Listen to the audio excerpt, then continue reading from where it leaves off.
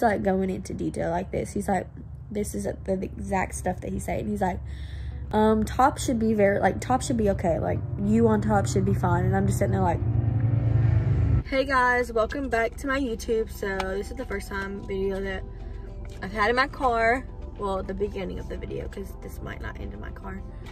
I got my coffee from Burger King. It's almost gone. I am just arrived at my house, so I'm kind of just parked here. I'm about to go in, and I have like 30 minutes to do some makeup. And I actually just bought some new makeup from the brand called Flower. I've never used it before, so I'm gonna use it and see how I like it. I got this stuff on clearance, and then I'm just gonna show you guys the products and then show you like what my face looks like. I don't know if I'm gonna do it, and just, I don't really like to do tutorials because it's kind of long. I just don't want this video to be long. The last kind of makeup video I did was not that long, but I just kind of want this to be short type of vlog day. So I might just do my makeup and show you the products, and then show you the after, the before and after, I guess. Alright guys, I'm gonna go inside and do my makeup, and like I said, I have 30 minutes to get to this appointment. So I think my brother and his girlfriend are gonna go with me, but they're not gonna be able to go into the office. They're just gonna have to stay like in the downstairs lobby or something. So I'm not sure. I got this Light Illusion full coverage, and it's from the brand Flower. It says weightless feel crease proof, and it originally is $8.98, and then I got it for $1. So I like that I got it for $1. Again, I've never tried this brand. Again, this is a Flower highlight palette, and it's originally $12.98, and I got it for $1.50. So, and then this just kind of shows like where you can put it. Sorry guys, one of those a little stuffy, so I'm kind of breathing through my mouth. But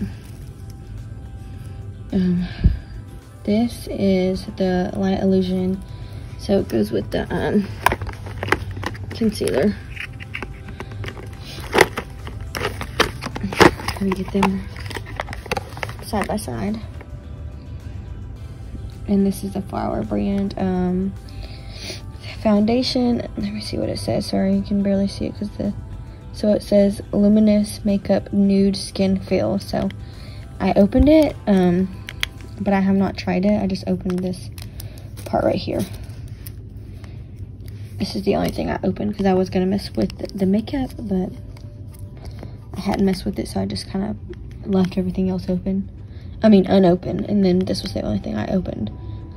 But I got this for $1.50, and this is $12.98 as well. I got this matte lippy.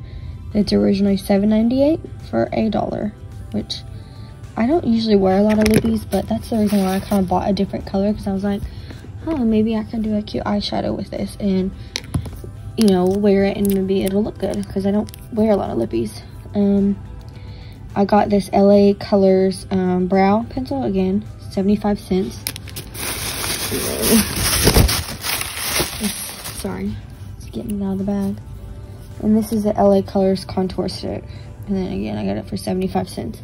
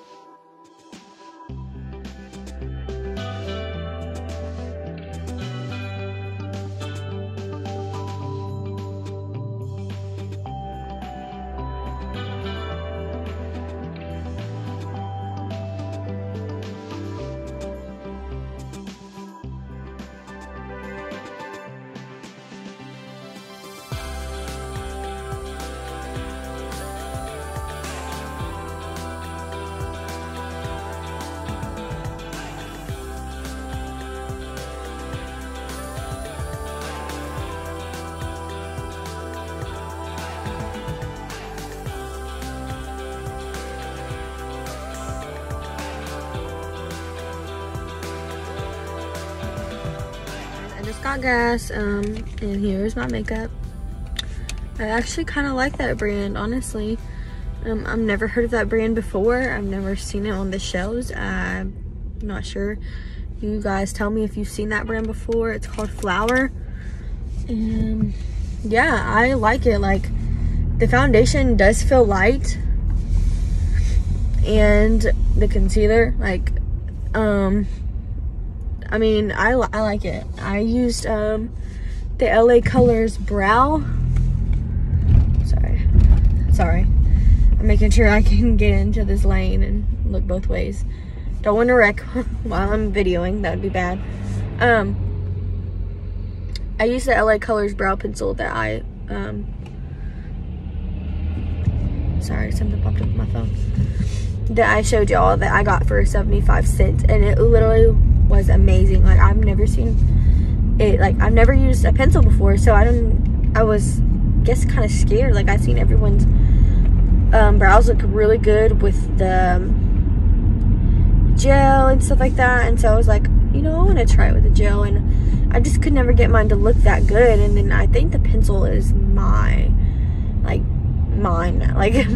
way to do it. Like, screw the gel and stuff like that. Like, I just couldn't get it that way. I think I really like using the pencil right now, and my eyebrows are thick right now. Like, this is thick on this side, and I need to get them, you know, waxed, but coronavirus is closed everything down, so I can't do that. I don't know anyone who knows how to wax. I don't know how to wax. I would probably wax all my eyebrows off it. So I'm not gonna try to do it at home myself. I hate people. Like, if you're gonna drive and go like across and almost hit my car, there's a line literally right in front of me. Don't cross the line. Oh, sorry guys, I don't know if I'm explaining it right, but they were turning and I'm in the median, so they were coming like from this way and almost like hit the front of my car. Like, y'all can't turn, you know, a little bit wider so you don't hit my car. Oh, people, like, and they want to look at me like I'm back past the line.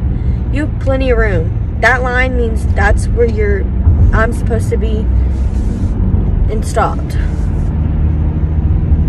Don't fucking look at me. Excuse me. Get me all mad. Like, you're gonna hit my car? Go ahead. Ridiculous. They just kind of made me mad. Like, it was 2 cars. Like, I didn't do anything wrong if I'm back past that line. Like, you want me to be 3 cars back so you can turn crazy? Like, it's not my fault. This is just kind of how the road is. I mean, I drive, you know, when I come off that exit and I turn like that to go left, I don't hit anybody. You know, I don't get close to people. And back to what I was saying, guys. They make me mad this morning. Yeah, so I'm on my way to my appointment. I gotta go to the gynecologist.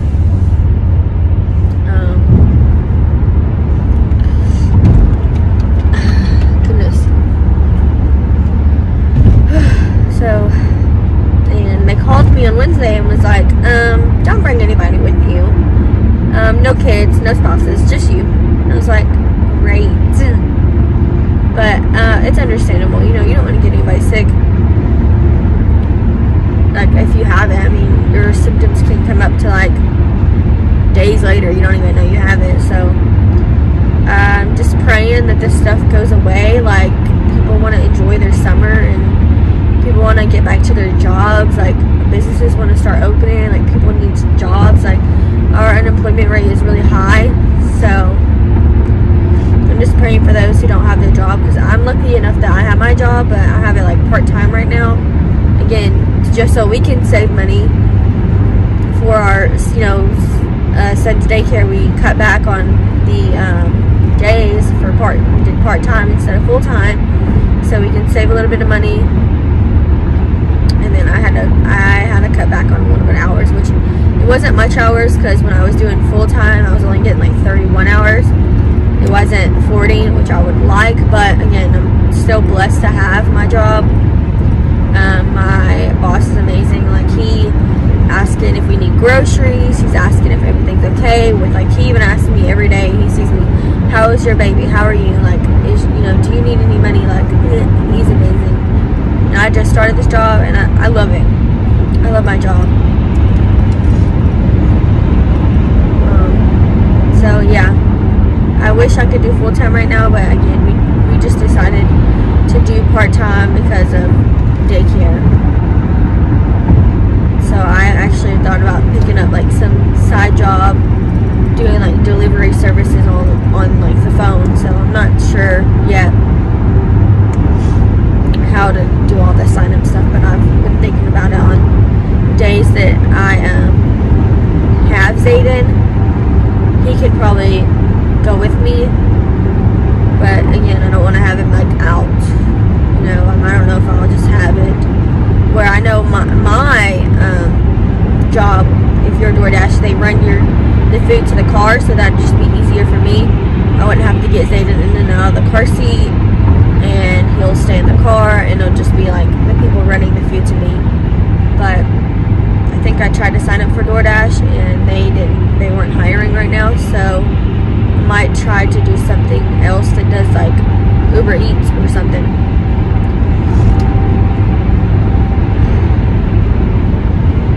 Sorry, my phone is shaking. I didn't realize my phone was shaking.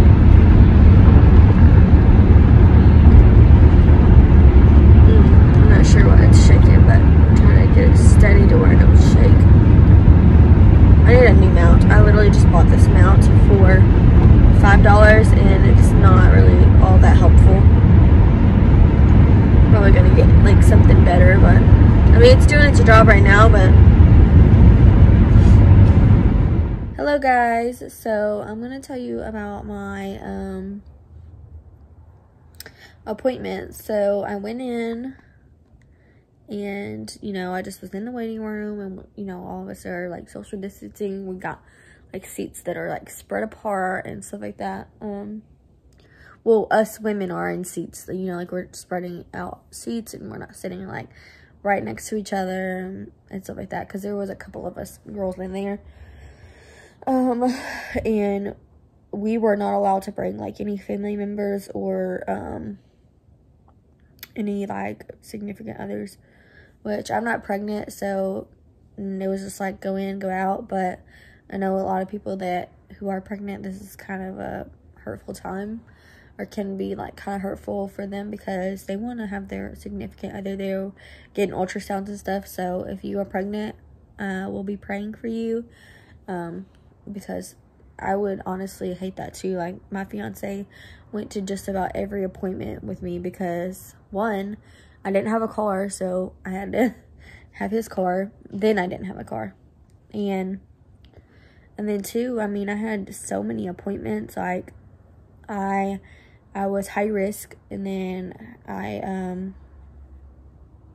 had my regular OB appointment. So I just told him, like, I need you to take me, I eventually, whenever I got to like the end, I eventually started asking my mom and brother to take me, because I knew that it was just like ultrasound, and at like my high risk, it would be just like ultrasound and get out. So, but I understand, like, for the ladies, who have to go through any high risk problems, or, just even now they're being restricted on just one person in the room. So you have to choose, and that's hard, because I had a handful of people in my delivery room. I had a friend, well, she's no longer a friend, but used to be a friend of mine in the room, which was supposed to be my son's godmother. I had my mom, I had my fiance's mom, and my fiance. So I had four people in the room. And they only wanted 3, but I think my used to be friend kind of blended in, because she had scrubs on, so they really didn't question her. But back to my appointment, guys. So I went in, sitting, waiting, and then went back, did the blood pressure, the weight, all that, got me to a room, and then I waited, and then he comes in, does the exam, a pap smear, just like an annual thing that you would do. But the reason why I went to it, because I had to get the exam done, was because my lady parts was hurting during intercourse. So I had to like figure out like what's going on. Why is it hurting? Like, it's only been hurting after birth.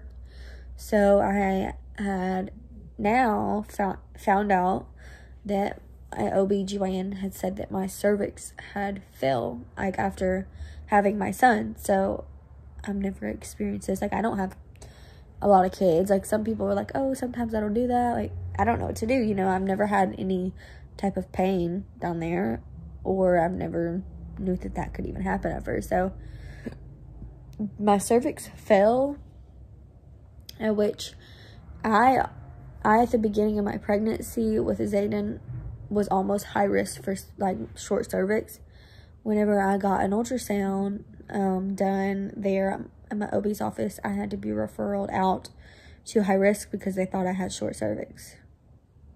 But then when I went to the high risk was like, no, your cervix is fine. And then they cleared me. They were like, no, everything's fine. Your cervix is good, because the high risk's equipment is just basically newer and up to date and better than like the OB offices. So that's kind of what happened. But yeah, my cervix fell lower. So if I was to have another baby, I probably could be more at high risk for short cervix. So we're just going to keep an eye on it.